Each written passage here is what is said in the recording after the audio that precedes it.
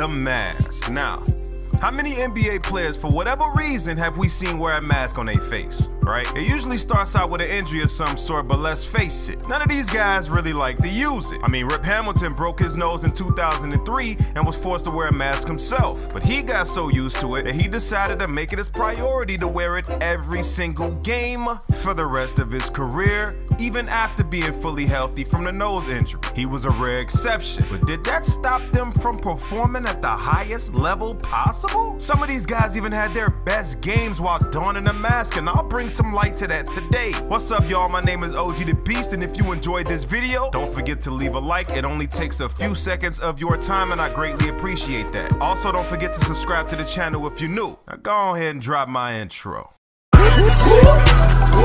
It's killer raps, we got the hottest staff. In 03, I made a dynasty like Robert Kraft. In 2018, Sixers center Joel Embiid suffered a fractured orbital bone and had to wear the protective mask during the playoffs against the Miami Heat. Now, like most guys on this list, he broke out that black joint, which looks way better to me than the clear one, obviously. Now, Embiid had some controversy with his mask, as he made it very obvious he didn't want to wear it. I mean, the dude was consistently adjusting it and moving it and shifting it around all over his face. It got to the point that he just threw it on the ground, and this happened. His glasses fell out, part of his protective glassware fell out, and Justice Winslow stepped on it on purpose, and well, Rebecca gave us the report. These are indestructible pieces of equipment here that the Sixers have for Embiid, and you're right, Winslow stepped on it, yeah, and it's still in good shape. But just like everybody else on this list, even though he didn't like to wear the mask, it didn't stop him from averaging 19 points, 11 rebounds, and 3 blocks for the 2 weeks he had to wear it. Hall of Famer Tracy McGrady played 15 seasons in the NBA, most of which was riddled with injury, but still one of the greatest scorers ever. After taking an elbow to the nose, he was forced to wear the mask for a week, and during that span, he averaged 25 points, 6 rebounds, and 5 assists.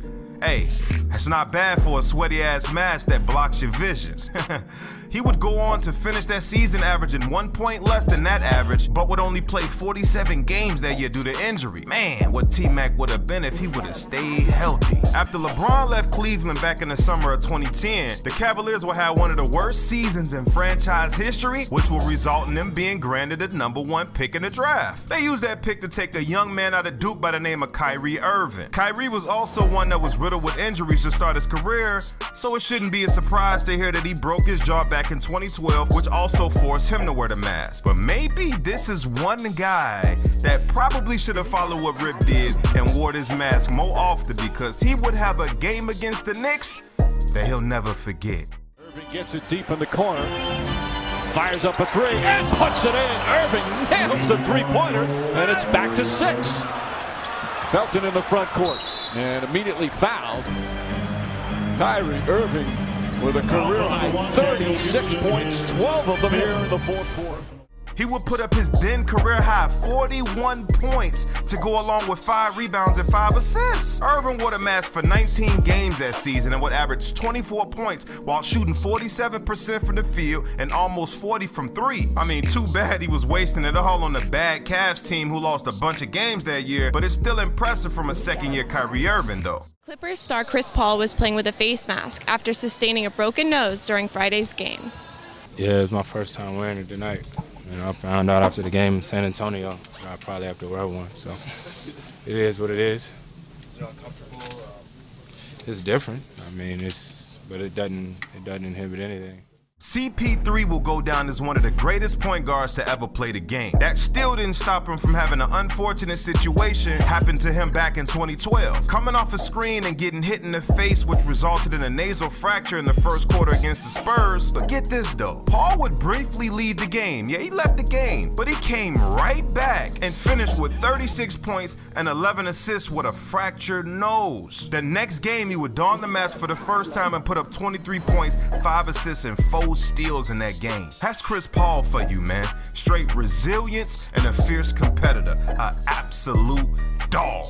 I love me some CP3, y'all. Back in 2015, Kevin Durant went down with an injury that forced one Russell Westbrook to take full command of the team. But during the course of that, he would take an inadvertent knee to the face that would fracture his cheekbone. Now, what's crazy is Westbrook is one of the most durable guys in the league. All of his injuries have been bang-bang plays just like this situation. But he would have surgery and miss the following game, but come back the game after that with a straight vengeance, putting up a mean-ass 49 point, 16 rebound, 10 assist, triple-double. And that was a serious record-breaking night, y'all. Hear me out. Westbrook became the first player since Michael Jordan in 1989 to have 4 consecutive triple-doubles, and the first since Jordan that year to have a back-to-back triple-double with at least 40 points. It was the most points by any player with a triple-double since Larry Bird did it back in 1992 with 49 points. Westbrook probably should have kept that mask on too, y'all.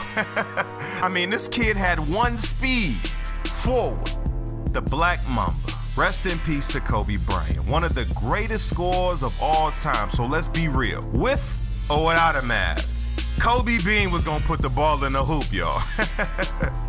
But back in 2012 during the All-Star game, Kobe took a shot from D-Wade that would leave him with a broken nose and a mild concussion. First game back from the All-Star break though, he would take his frustrations out on the Minnesota Timberwolves as he would give them 31.7 rebounds and 8 assists with the mask on.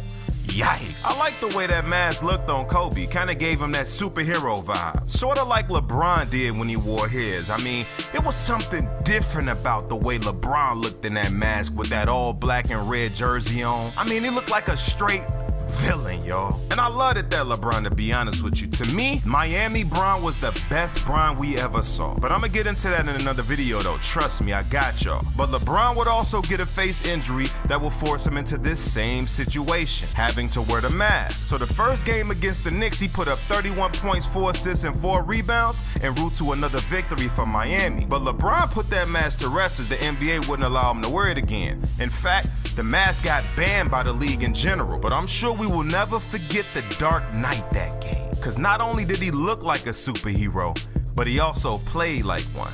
So let me know what y'all think. Who did it the best? Who wore it the best? Who looked the best and who played the best with the mask on? Let me know what y'all think down in the comments. But anyway, that's pretty much all I got for you guys. Please leave a like if you enjoyed this video. Also subscribe to the channel if you love sports the way that I do. Man, I need some sports in my life. Can't wait till this pandemic stuff is over, but I'm gonna get up with y'all, man. I'm gonna get on up out of here. It's been a doozy, y'all, and as always, OG out.